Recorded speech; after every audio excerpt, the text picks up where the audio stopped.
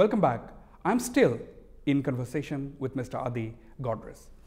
Mr. Adi Godrej, northeast of India, 8 states, 45 million people, 4 foreign neighbors. You have a presence among the very few, corporate giants. Godrej has a presence in Assam, Mizoram, Meghalaya, and Sikkim. Tell me the story. Well, first of all, we have presence in all the states in terms of marketing. Yeah, marketing. I'm talking about manufacturing. Yeah. And the Northeast is a strong market for our products. Absolutely. We sell our products in the most remote villages of Arunachal Pradesh or Nagaland.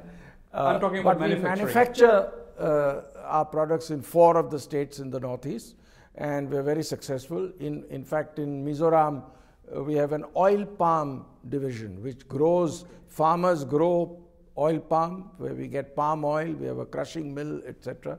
We have manufacturing of consumer products in Assam, Meghalaya and Sikkim. We supply from the Northeast to many other parts of India.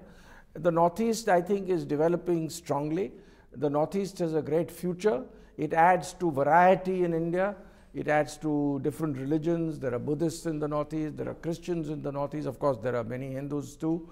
And the Northeast is a great part of India. And it creates the diversity, very successful diversity of India. And now the internal problems in the Northeast, the rebellions in the Northeast are coming down very considerably. And I see a great future for the Northeast. Mm-hmm. So security has been a key concern, and you are happy that now the rebellions or insurgencies are coming down. Mr. Godrej, the government of India's financial incentives to people who set up shop, like Godrej, for example, has the manufacturing units. They've suddenly decided that they will not list any new entities. So you were upset at one point of time, a couple of years ago. What is your take today? No, I think the present policy is not bad, because what they've done is they've allowed people to invest up to a certain date and given a 10-year incentive thereafter.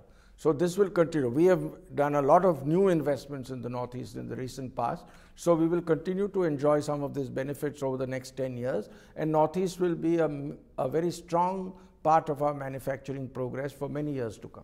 Absolutely. That's a very reassuring to really hear that. One thing, now the government of India, as you know, has been talking about the Lookist policy since the early 90s. Now it has been, if I may use the word, revamped and upgraded. Now they call it the Actist policy. Now my question to you, assuming that the focus, of course, as you know, is on connectivity, roads and railways. Assuming that the roads and railways linking the Northeast to the neighboring countries, to Myanmar and beyond in ASEAN and etc., suppose they are in place, how does the region really take advantage? What does the road going to change? What does the railway is going to change? Because there are hardly any huge manufacturing, and you are not going to send your products from Bombay via Calcutta and then take the road and send it to Myanmar and then thereafter. No, I think the Northeast has a very strategic positioning, both in terms of linkages with Bangladesh and linkages with ASEAN, especially Myanmar.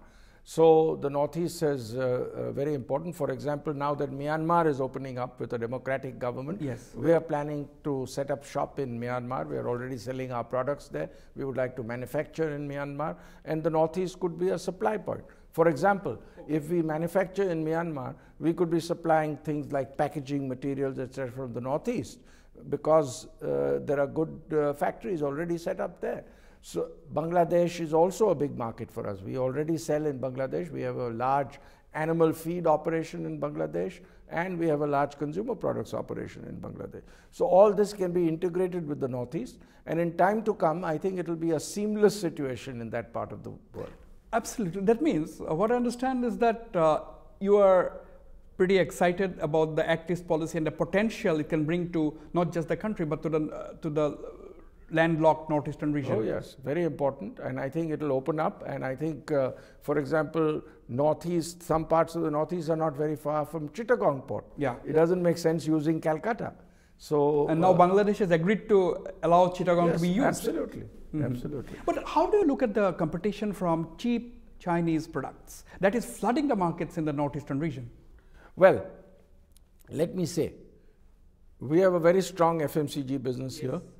We don't have much products, competition from Chinese products, official or unofficial. So we are very strong in India. We can compete with any Chinese imports that might come in. Chinese imports in some other spheres perhaps are affecting India, but this is a global economy. We have to learn to be competitive.